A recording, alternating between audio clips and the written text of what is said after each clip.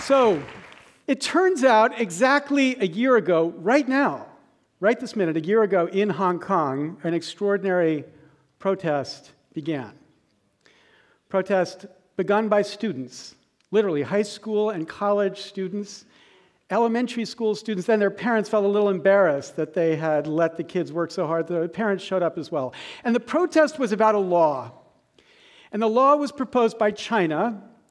The law was to determine how the governor of Hong Kong would be selected. And the law said the ultimate aim was the selection of the chief executive by universal suffrage upon nomination by a broadly representative nominating committee in accordance with democratic procedures. Okay, so the idea was there's a two-step process. The first step was nomination, and then the second step was an election. And the nominating committee would be comprised of about 1,200 people, which means out of 7 million people, that is 0.02% of Hong Kong. All right, now 0.02%, as you can see, is a really tiny number, right? Really, really small. If you thought about it relative to all the people in Hong Kong, it would look something like this. This tiny little corner is 0.02%. So 0.02% get to pick the candidates that the rest of Hong Kong gets to vote among, and the protest was because the fear was this filter would be a biased filter. The claim was that the 0.02% would be dominated by a pro-Beijing business and political elite, so 99.98% would be excluded from this critical first step, with the consequence, obviously, of producing a democracy responsive to China only. Okay, now it turns out the Chinese stole this idea from America. Don't worry, there was no patent or copyright, so there's no IP violations going on here, but they stole the idea from an American, maybe the greatest political philosopher in America, a man named Boss Tweed.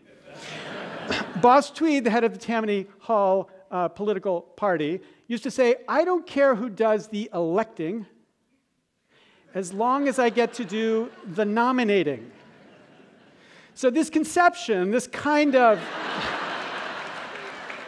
conception of politics has an obvious logic to it, right? Because if you control the nomination, every candidate is going to worry what you, the nominator, think, so you practically control the candidate whether or not you control the ultimate election. We can call that genius theory for destroying democracy, Tweedism. Tweedism. Any two-stage process where the Tweeds get to nominate and then the rest get to select is Tweedism, and the consequence of Tweedism, obviously, is to produce a system responsive to Tweeds only. Now, Tweedism was practiced not just in the North, not just in New York, it was practiced in the South too. Texas, 1923, practiced Tweedism. By law, in 1923, Texas passed a statute that said, in the Democratic primary, only whites could vote. Only whites could vote. Blacks could vote in the general election if, of course, they could get registered, given all the barriers to registration, but only whites could vote in the Democratic primary. And, of course, back then, hard to imagine, but back then, the only party that mattered was the Democratic Party in Texas. So in this two-stage process, blacks were excluded from the first stage, 16% of Texas excluded from this critical first stage, with the consequence obviously producing a democracy responsive to whites only. Now, those cases are obvious to us. Everyone looks at that and says, there's something obviously wrong with those so-called democracies to set up their structure in that way. So why don't we see it here? We take it for granted in the United States that campaigns will be privately funded.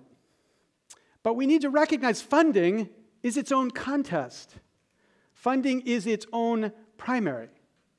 We have the voting system where people vote, but in the first stage to that, there is a money primary that determines which candidates are allowed to run in those voting elections. Now, that money primary takes time. Members of Congress and candidates for Congress spend anywhere between 30 and 70% of their time dialing for... This is an old telephone. You might not recognize this, but dialing for dollars, calling people all across the country to get the money they need to run their campaigns or to get their party back into power. B.F. Skinner gave us this wonderful image of the Skinner box, where any stupid animal could learn which buttons it needed to push for its sustenance. This is a picture of the life of the modern American congressperson. As the modern American congressperson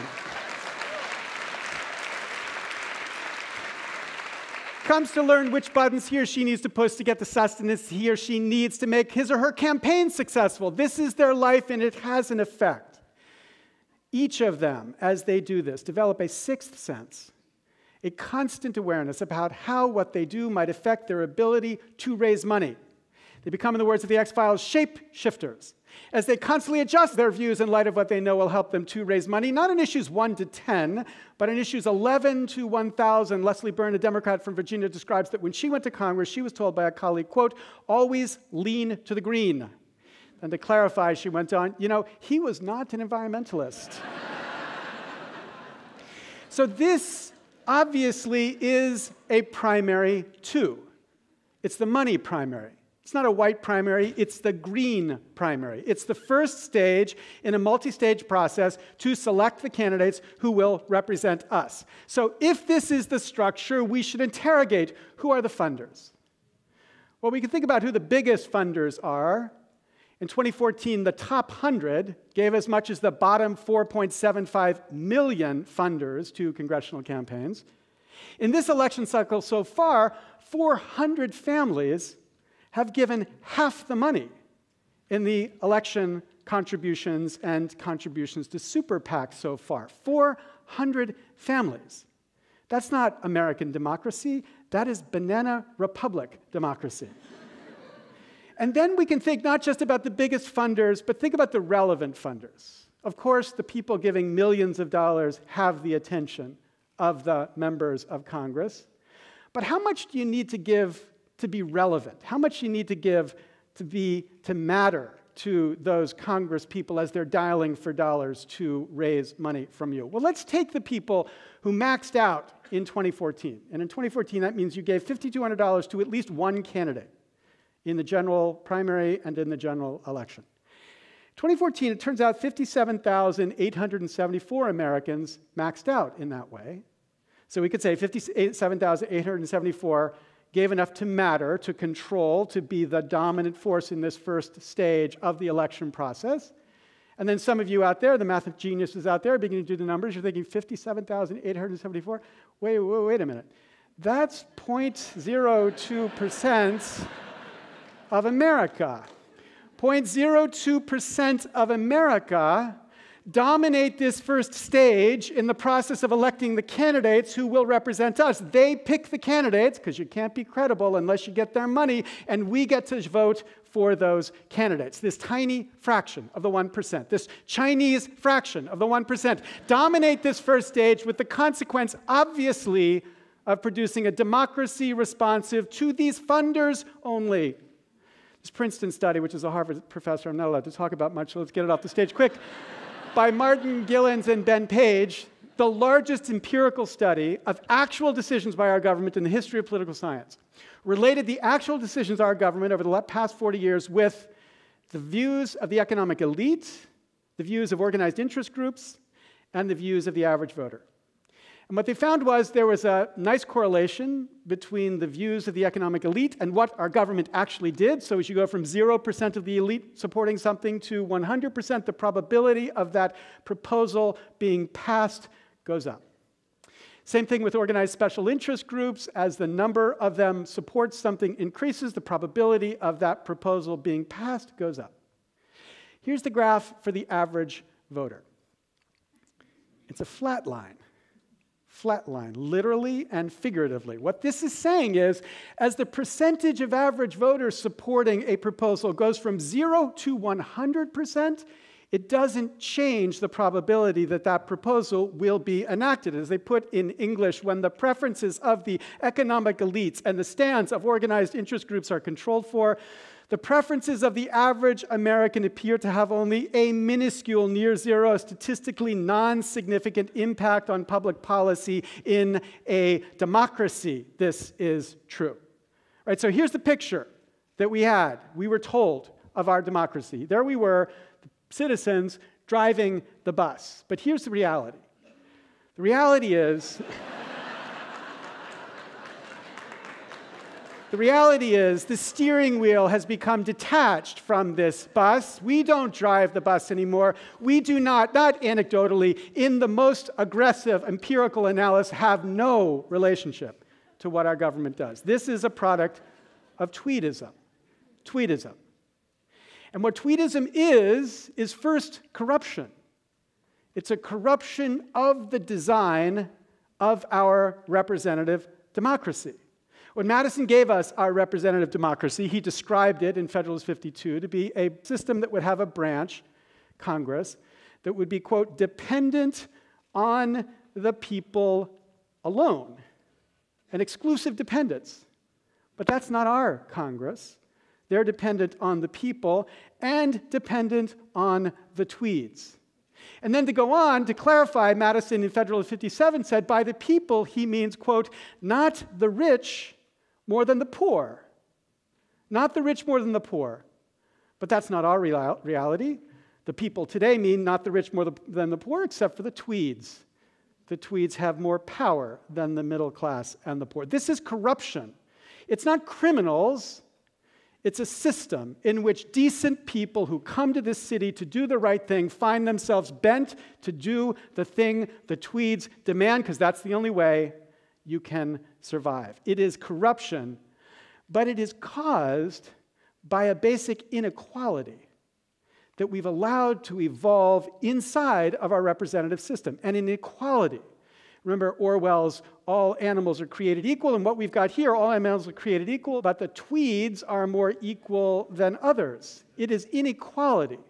But what's critical about recognizing that it's inequality is if we could remove the inequality, if we could address that fundamental inequality in this representative democracy, if we could neutralize this tweedism, then we could crack the corruption that makes it impossible for our government to do any of the things we want our government to do. We could achieve a system dependent on the people alone because only the people would be having the influence inside that government. It would be a system where not the rich more than the poor were the people because everyone would, because of this equality, have the capacity to press the government in the direction they want the government pressed. Equality. I'm not talking about wealth equality. That's important to worry about too. That's not what I'm talking about. I'm talking about the equality we have as citizens. Now, to get that, what I've been arguing we need to talk about is a statute that Congress ought to pass tomorrow. Statute, let's call it the Citizen Equality Act. And what the Citizen Equality Act does first is it changed the way campaigns are funded to make it so that instead of this green primary, we have a money primary, but citizens are funding these campaigns as much as anyone else. The money comes from all of us through proposals like the American Anti-Corruption Act or John Sarbanes' Government by the People Act that would provide small dollar public funding to fund congressional campaigns so that they wouldn't be dependent on this tiny few to fund their campaigns. That's the critical first dimension of equality we ought to insert back into this representative democracy. And there's other inequalities inside of our system. We need equal representation inside of our system. This article, this fantastic article written by Christopher Ingraham for the Washington Post, graphs these gerrymandered districts in the United States. These are congressional districts in the United States. Here's my favorite example of this. You can see the natural community that bonds these people together here. This is a system, they said it's crimes against geography. That's kind of a nice way of putting it. But this is a system where the politicians are picking the voters. The voters aren't picking the politicians, and they pick the voters to create safe seats. Democrats and Republicans both play this game. So in our Congress today, 90 seats are competitive, which means 345 seats are these safe seats, which means if you're a minority party in each of these 345 seats, you don't matter to the representative because the representative knows he or she doesn't need you, which means 89 million Americans are not represented in this system because we structured this in a way that makes sure that these people don't count. That's inequality. And Fair Vote has a proposal which is incorporated in the Citizen Equality Act to radically change the way we make these districts work so that we have proportional, fair representation across the country. And finally, an equal freedom to vote. The absurd ways in which we make it hard for people to vote, and it's not accidental how we make it hard for people to vote. In the last election, 10 million people had to wait more than 30 minutes to vote, which for people with nannies and iPhones might not seem like a bad thing, but if you're a working family who can't afford that kind of support, that's a poll tax that's too high for too many. And of course, as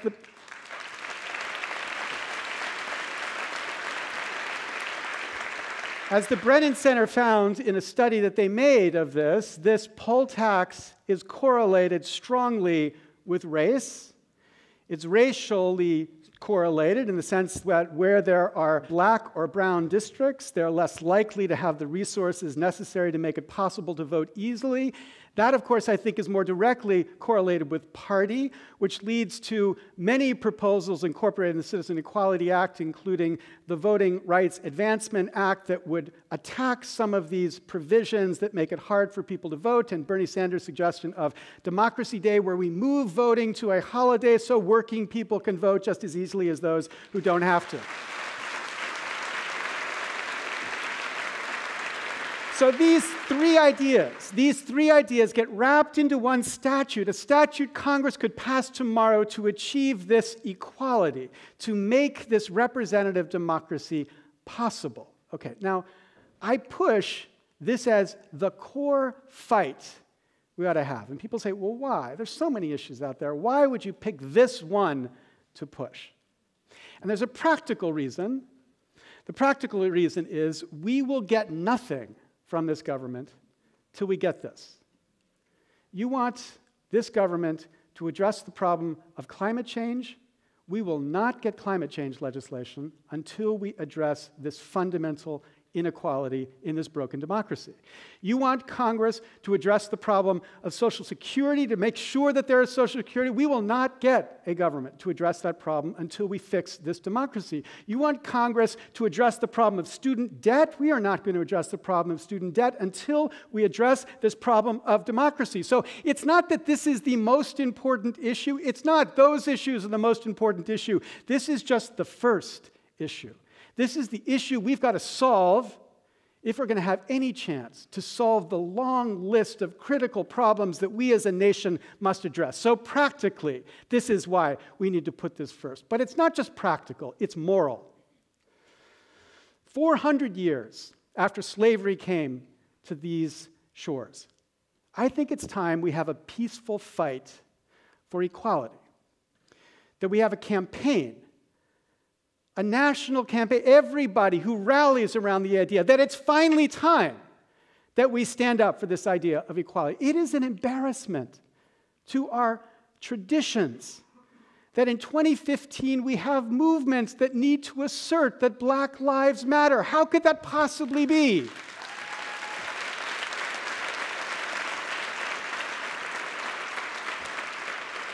But I can tell you that it is because we have a political system that doesn't count us equally.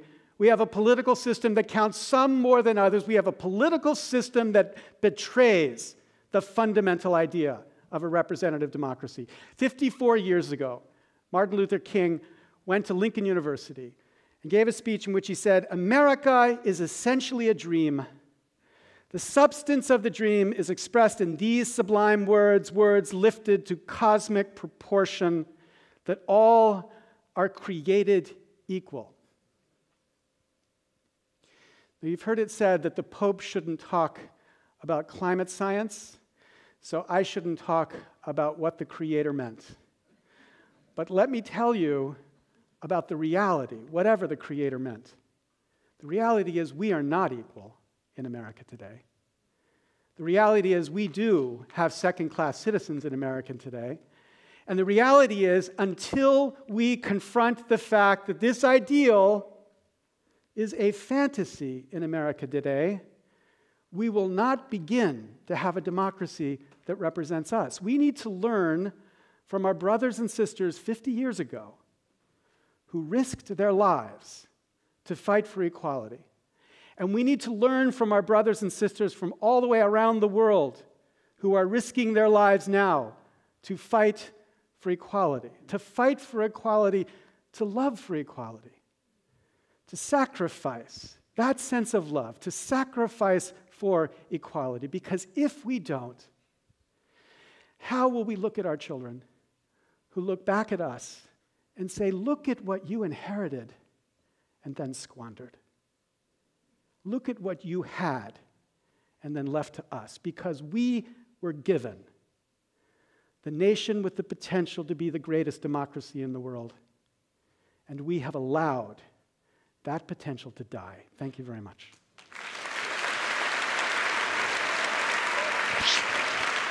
Thank you. Thank you.